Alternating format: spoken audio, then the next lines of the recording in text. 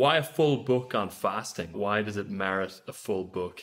I spent years studying all of the different aspects of diet and nutrition that would work to make brains work better. And I put it all in my first big book called The Bulletproof Diet. And it included intermittent fasting. And in the past 10 years, people have lost 1 million pounds using intermittent fasting. Plus, it included things like lectins and plant toxins and cyclical keto, but not regular keto. All the stuff that's now coming out here.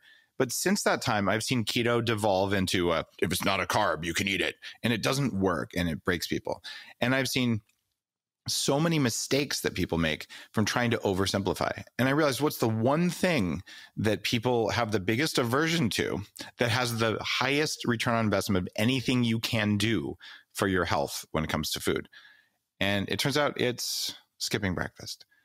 Because if you think about it, it's like you go to the bank and then they give you money when you walk in the door. That's because you didn't have to buy breakfast. No money, no time, no energy on breakfast. And then like, oh, here's some interest. You're like, but I didn't make a deposit. That's okay. Because you got more energy that morning from fasting than if you had breakfast. And then over time, you don't get type 2 diabetes, cancer, heart disease, all the other bad stuff. So you're like, wait a minute. I got long-term interest, short-term interest, and I got given money instead of having to put money in. It's like a negative investment in a bank. So why don't people do it? That's why I wrote the book, so that we could figure out how to do this for 10 years, because I have enough experience with enough people. And also the spiritual side of fasting is really important. And I fasted in a cave for 4 days around that. So partly is don't try to do a spiritual fast during a workday. And here's how to make fasting easy and not painful. And if we could get people to do that, this would change so many people's lives. That's why I wrote it, even though, frankly, it's the worst book you could write in terms of topics, just because who wants to talk about not eating breakfast? Can I ask you a question about what you just said? Because I understand why you're saying it, but the energy back into the system, that's once you get used to living this way, right? Because in the beginning, it's a distraction and it's taking energy out of the system. Only correct? If you don't hack it. And that's okay. In a normal fast, way back in the day before we had technology, you would say, oh, if I'm used to eating carbs, which humans generally weren't that used to eating carbs except in the middle of summer. But we would say, this is a problem. I'm going to feel like crap for 2 days. And then after the third day, when your body kicked into ketosis, you would suddenly not care about food and you'd have tons of energy.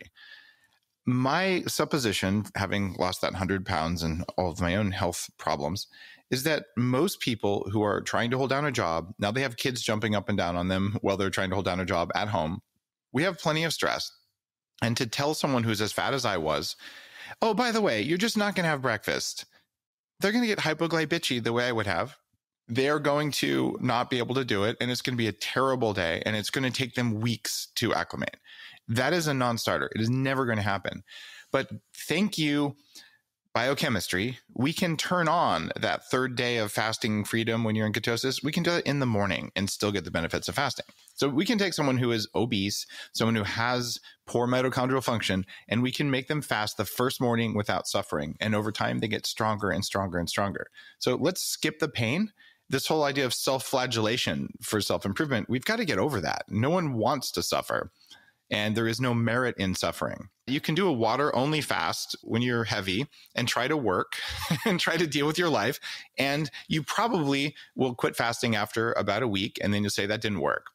But if instead you said, I know how to take the edge off, in fact, I know how to remove the edge entirely so I feel better than I did before the first time I tried this, suddenly, like, oh, I can do this. And if you use the tools to help you get acclimated, all of a sudden, like I can have breakfast or not have breakfast and my life won't change. I won't think about food. People will put a donut in front of me and I won't have to deny myself the donut using willpower. You just don't want it because you know that if I eat that, I'll have less energy. It's just not attractive anymore. That frees up 15% of the thoughts in your brain, according to a study that's in Fast This Way. Because, you know, Stephen, you and I are both heavily into neuroscience and all. And I didn't actually read how they quantified it. But they found that 15% of the average person's thoughts, this is average, not metabolically unfit, person's thoughts are about what's for the next meal. If you get 15% of your thoughts back, that's kind of a big performance upgrade.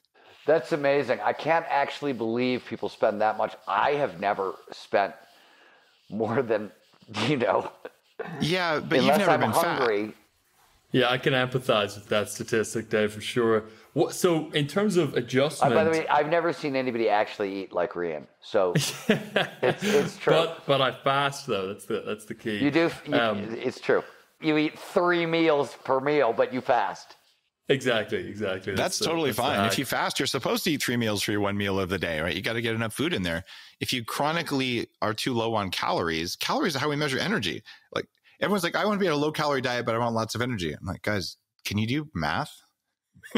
Calories are where energy comes from. It's okay to eat. Just don't eat all the time. You'll be fine. Eat all the time. If what you've heard on Flow Research Collective Radio has been helpful, please consider doing us a solid and leaving us a review on Apple Podcasts, Spotify, or wherever you are listening to this. Reviews help us connect to a wider audience so we can get these peak performance principles out to more people.